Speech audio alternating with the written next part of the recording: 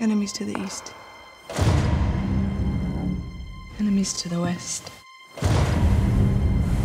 Enemies to the south. Enemies to the north. Whatever stands in our way, we will defeat it.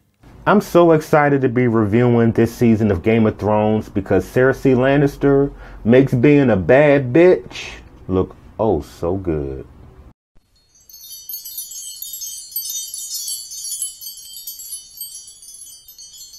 Did you really think that after they marched her naked through the street last season that she wouldn't come back with a vengeance? Did you really think that she wouldn't assume the Iron Throne? Did y'all hoes think that she was coming here to play around with y'all? I'm super excited to be reviewing this season. I'm so glad to finally have HBO, and I promise I'm going to be reviewing every episode as they come out, and all hail the Queen of Petty, because Cersei Lannister, you's a bad bitch.